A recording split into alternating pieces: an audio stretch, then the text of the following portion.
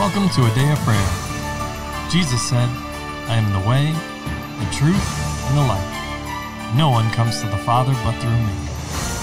Together, let's engage in relationship with Christ through prayer, faith, and His Word.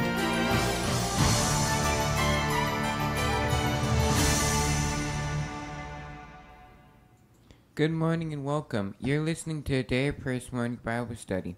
My name is Promise, and we're so glad you could join us. Before we get into the Word, let's open up in prayer. Lord, I thank you for giving us the grace we need to do your will, Lord, and showing us exactly what we need to know, Lord, and giving us your wisdom, Lord, so that we're able to do it smoothly, Lord, and that we're able to bring about your will, Lord. And Lord, we humble ourselves before you, Lord, and allow you to teach us and guide us, Lord, so that we're able to understand you, Lord, and be able to, do your will again, Lord, and that we're able to love you more efficiently, Lord. In the name of Jesus, amen.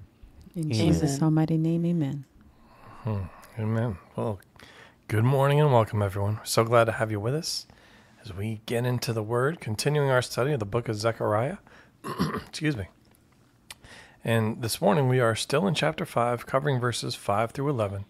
So whether you're joining us for the first time or you're rejoining us, I want to encourage you to go ahead and pause the episode and just take a moment to read through that section of Scripture to make things easier to follow along in the discussion. Amen? Amen. All right. And the floor is now open to give each of you the opportunity to share what Holy Spirit is speaking and ministering to you, and to ask any questions that you have. So who'd like to begin? I will. All right, Promise.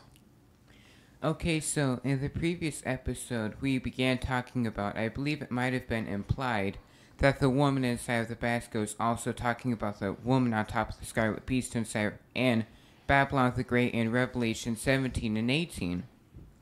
And so Layla began talking about how we're supposed to get rid of it completely, not simply bury it to dig it back up again and retake it. And so the Lord first had me going deeper in that section, going to Revelation 17, verse 6, the last half. And when I saw her, I marveled with great amazement. Then we shall continue on to 7 through 8. But the angel said to me, Why did you marvel? I will tell you the mystery of the woman and of the beast that carries her, which has 7 heads and 10 horns. The beast you saw was and is not, and will send out of the bottomless pit and go to perdition. And those who dwell on the earth will marvel, whose names are not written in the book of life from the foundation of the world, when they see the beast that was and is not and yet is. And then we shall go to Revelations 18, 4 through 5. And I heard another, this is talking about the fall of Babylon the Great. And I heard another voice coming from heaven saying, Come out of her, my people, lest you share in her sins, and lest you receive her plagues. For her sins have reached to heaven, and God has remembered her iniquities. And I'll stop there. And so what we see here is that the Lord is also telling us not to be caught up or concerned with what we think is amazing. Always have God's perspective concerning it. Going back to Zechariah, we see here the Lord is drawing the people's attention to it, and also what is happening. The basket is being removed, as Dad says.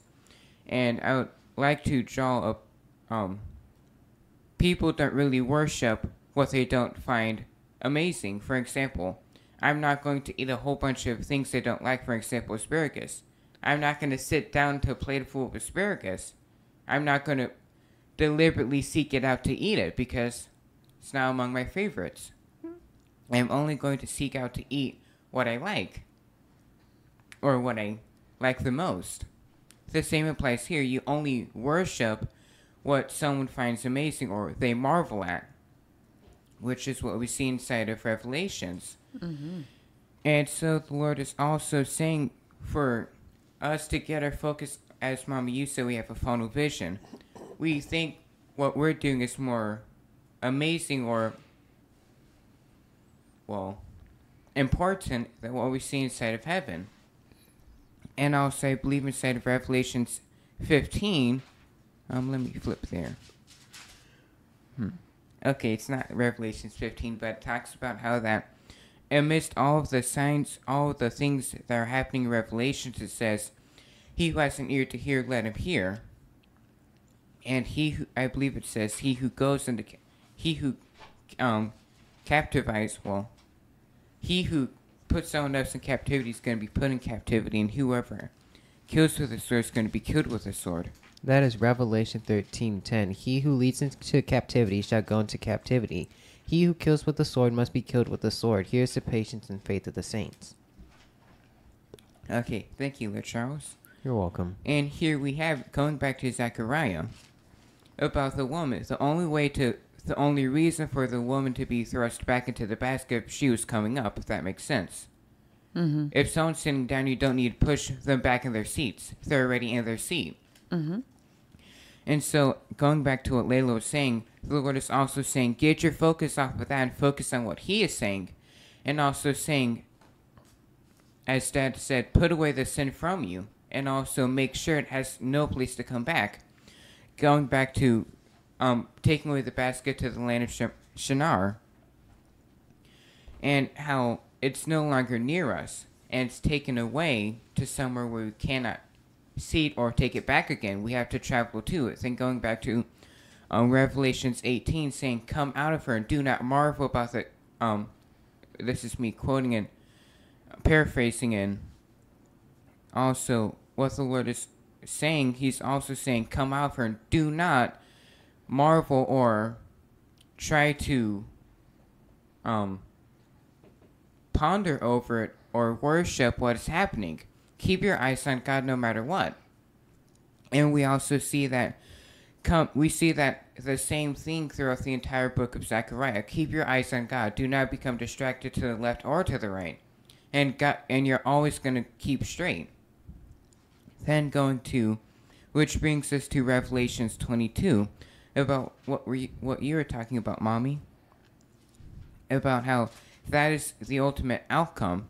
The people who are too busy trying to, instead of seeing it from God's vision, are the people that are too busy trying to look at it through a microscope or try to focus in on something else. They end up missing the big picture. And as a result, for example, for a door, there's been plenty of times when I've walked through a building, I've missed a door.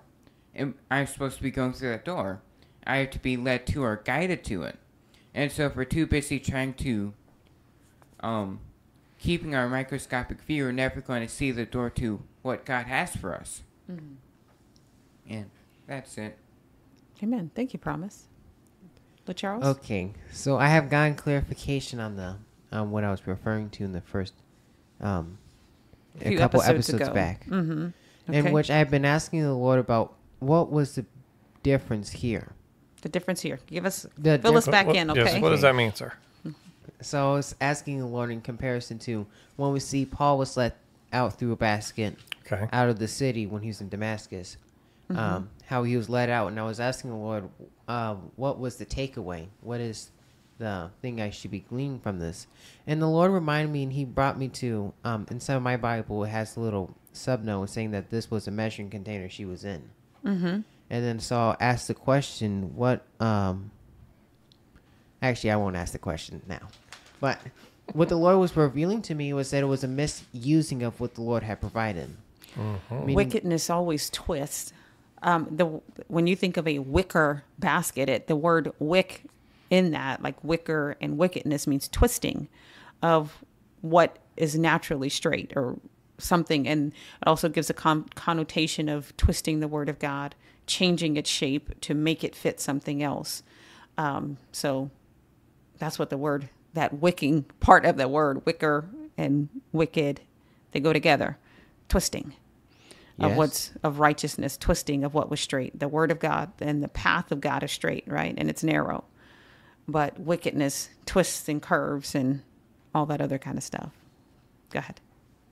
In which the Lord was showing me that it was a misusing of what the Lord had provided and what the Lord was guiding them to do. And the Lord reminded me of the scriptures where he said, you guys honor me with your lips, but your hearts are far from me. And we understand that this is going back to, they have just come back from captivity and are starting to rebuild the temple, the second temple. And how the most decay that the Lord referred to and was talking about was the spiritual decay of Israel at that point. Was that they were outwardly saying they're worshiping God while worshiping idols. We see that inside of Ezekiel 8, where he said, "Come see what every man's doing in private when he thinks no one sees him," which is what you referred to, Layla, trying to hide from God and thinking that nobody or the Lord can't see you if you're in a dark corner. And the Lord was revealing to me that it's significant, if you read it, how the angel lifted up the lid off of it. Then he closed the lid again. So Zechariah could see what was inside of it. And if you just think of it in the regard of when something is lifted up and you can open something, as you promised mentioned, something can come forth, come out. But when you're understanding that when there's always a moment in time in your life where the door, you physically open it. It's never something that it just comes upon you and you're helpless against it. When it comes to sin, yes, when you it have comes to to open sin. the door to sin. Now there's sin nature, right? But Yes. the door to wickedness has to be intentionally opened. And Yes. insisting upon sin, especially when you know right from wrong, that is wickedness. Yes. Okay. And this goes back, I'll keep tying this back to Ezekiel chapter 8, is where he lifted up the basket. That was like the Lord revealing to Ezekiel, come and see what they're doing in secret. There was first inside of this, there was first exposing of what was happening, addressing of it, and then a sealing away, and then being taken away. And that's something that people often miss, and when they're being forgiven of sin, you still have to address it. Because the Lord forgives you does not mean that you're going to skate away from all consequences, which is what people think of it as. They say, Lord, forgive me, no consequences can touch me. And I'll just back up real quick. They're playing tag with sin and the devil and playing tag with wickedness. And they think, I'm on home base. And the consequence or the curse goes, oh man, I can't get you right now. And then they step their foot off while they keep pinky on. If the tree was home base, they keep a pinky on the tree while they're looking around and going out as far as they can. And it's just that little tippy tip of their fingertip that's still touching it. And then when they see something, they want to jump back. I'm on home base. You can't touch me. No. That does not fool anyone. That doesn't fool the Lord. And it dishonors him. And that person deceives themselves because their sin will surely find them out. Yes, Mommy. And then this correlates to what you have been talking about, like inside of Revelation 18 and 17. I was asking the Lord about that as well. There was, if you look at it on the surface, what was Babylon compared to any other city? What caused Babylon to be so evil compared to other cities that have been destroyed? The evil that anyone else was doing? Yes. Because they had a knowledge of God. They knew him, and yet continued and persisted in idolatry, paganism, self-worship, fornications, abominations, all the things that God said was there. Enslaving the people, trying to find their own way to heaven. And you see that under Nimrod and the Tower of Babel. And it's not like God's heaven. It's a replacement of God heaven. Exactly. It's not like they were just trying to make it in. No, they're trying to replace God. So every kind of twisting of the things of God that imaginable, that's what they were doing there. Yes, or Mama. You have in this, and what you're saying here, sir, I'll say opposite end of the spectrum, but reverse aspect of what the Lord talked about in the parables, right? He said, no one takes their light and hides it under a bushel, right? Or under a basket. Yes. Or under a basket. Here we have the same, I'll say similar concept, right? They're trying to, I'll say it in this way first. So people take the Lord and try to sometimes put him under a basket, but say, I have this, right? And they hide it from others as opposed to letting their light or the light of the Lord shine in and through them. But thinking, I'm safe, I have this. Well, it's addressing now, because of the manifold wisdom of the Lord, every aspect on, if you will, on this spectrum, right? People like to hold on to sin and wickedness while trying to let their light shine thinking I have this. And as we brought up in previous episodes, no one knows about it, but I can go back and indulge in these things, and no one will be the wiser. But that's not how it works with the Lord. He's always aware. His eyes roam to and fro. Mm-hmm. But he's looking for someone who can show himself strong on their behalf. But we have to be willing to remove those things that don't reflect his character, nature, and attributes in our life. Yes, Dad. And then so as I was asking the Lord about that, and while I was going through it, the Lord was revealing to me, and he had me go to Ezekiel. This is chapter 16 now, and I'll just start in verse 13 and go to 14.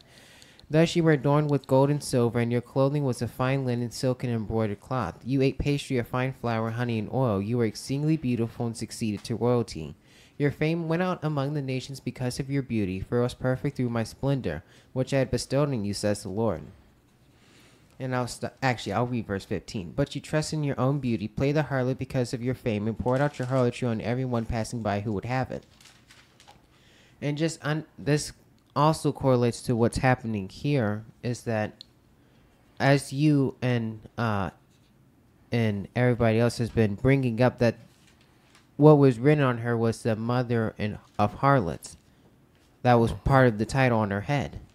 And that's also something that we have to understand. When the Lord refers to harlotry, sometimes it is, but more importantly, when he's referring to Israel and what he was talking to them, he was talking about going after other gods and worshiping them. So it always is, but you mean sometimes he's talking about the literal, physical, like, yes, person has a business or set up to have to fornicate openly with other people for a cost. Right.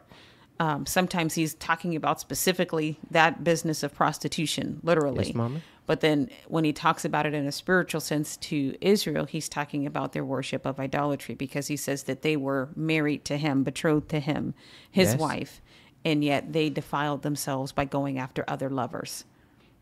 Yes. Okay. And how when we understand that that's what the Lord's referring to, and as she said, Mommy, it was because Babylon had a knowledge of God, and they understood who God was, but they continued to worship lift up other evil. gods. Yes, and this is what we see here. And the Lord he asked me the question in this verse in the scripture, and he said, why are they building a shrine for it? If they something they find of value or significance or importance in their life.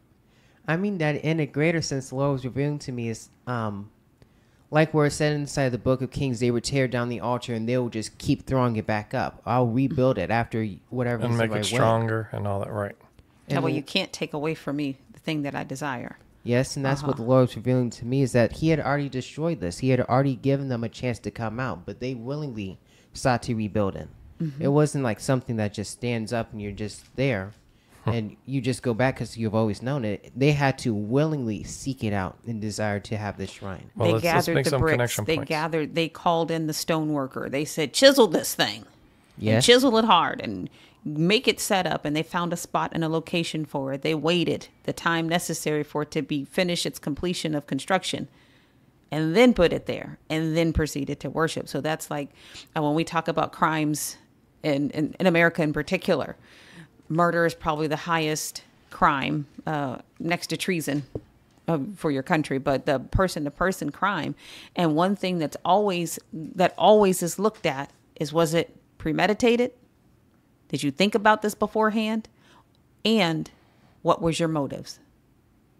Those are two things. Did I say one thing that's always looked at? I always do that. Okay. Two things that are looked at is, did you think about this ahead of time? Did you plan this out? Did you premeditate this? Meditate means you dwelled on it, you thought on it, you muttered it to yourself. And pre means beforehand. Did you premeditate this? Right? That same thing that God said to Joshua, meditate on my word day and night. Keep it before your eyes. That way you may be prosperous and excel and succeed in life.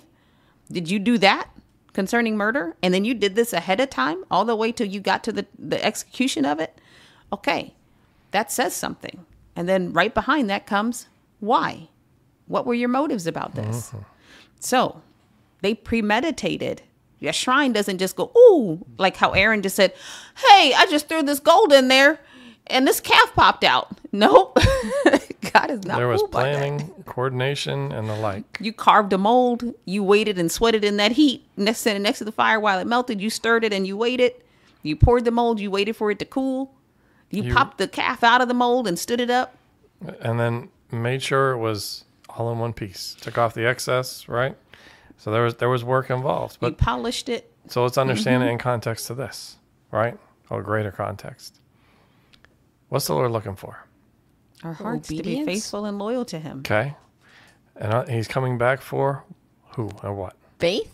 His church, His bride, His bride. His faithful. His bride. Believers. Who exhibit, exactly. And his bride exhibits his character, his nature, and his attributes. They also exhibit exclusive loyalty Exactly. to Him. A To bride, him she him alone. preserves herself, sanctifies herself, and keeps herself for her husband alone. That's spirit, soul, and body, mind, will, and emotions. All of those things are reserved for her husband. No one else gets to touch or fiddle faddle or nothing. And she's not secretly diving off in her imaginations of another man. No, but it's about this one. And then we've already made the connection points to Revelation 17 and 18, right? Mm-hmm. It is not unlike Jezebel being a representation, right, of this great harlot, right, as which what it says in 17. Mystery, Babylon the Great, the mother of harlots and of the abominations of the earth, right? But what does this woman, Babylon, say? Right, this great harlot. It says that she says in her heart, I sit as queen, and I am no widow, and will not see sorrow. So we have the same aspect that we saw in all these other examples that were given, right?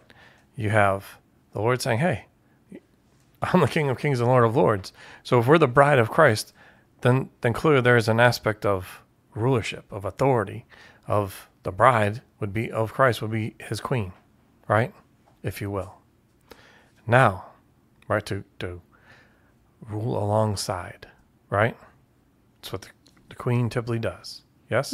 Rules Yes. alongside the king, still under the Well- authority of the king. And I'll say it just depends. She has special honor. We'll Exactly, say that yes. to be at least, because God doesn't need a fourth Correct. part of He the sure Godhead. doesn't. He's got that locked. But right, we are absolutely. allotted special authority and honor as a bride to a king. A queen is allotted special honor and Joint heirs with That's right. Christ is the portion for the bride of Christ. to be A under portion his allotted, authority. right? Amen. So, so there's that. But now you have, Babylon, right? This harlot who's trying to insert herself in a position as queen. Does that make sense? Amen. Yes. Which is why the need for this house or altar or whatever to be built up for this harlot Babylon to sit on top of it and attempting to control, manipulate, and all the rest of it through violence or whatever means necessary for her to sit in that place. But who is she serving? Herself. Well, herself and ultimately the devil, the adversary, the Satan, or as it's viewed in Revelation, the dragon.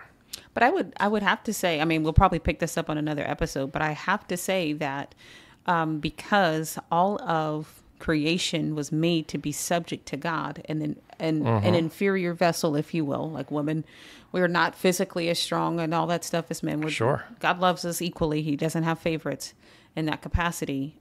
But an inferior to the male is the female in the physical sense. So I have to say that I think this represents Satan because he was an absolutely. inferior and he was created to maintain his heavenly assignment, Correct. his divine alignment with the Lord, which meant he was subject to God. And he said, no, I will no longer have a covering over my head. I will no longer be subject to your will, but I'm going to replace you. And I'm Exactly. going to sit on your throne, God, and I'm going to be God instead of you. And then you're going to worship me, because what did he think was going to happen, right? And I'm going to be God. I'm going to rule over everything. I'm going to ascend. I'm going to be the one that's in authority instead of the one who is under authority. Correct. Yes.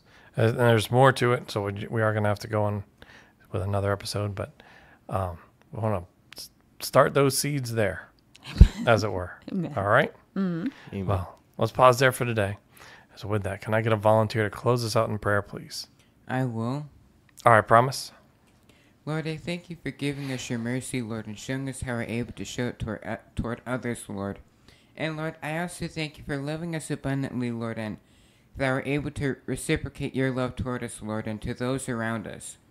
Lord, we also thank you and we ask for your grace and mercy and to be able to do your work, Lord, and to be able to show it towards others, Lord. In the name of Jesus, amen. In Amen. Jesus' almighty name, amen. And amen. Well, we love you. God bless you. And have a wonderful day.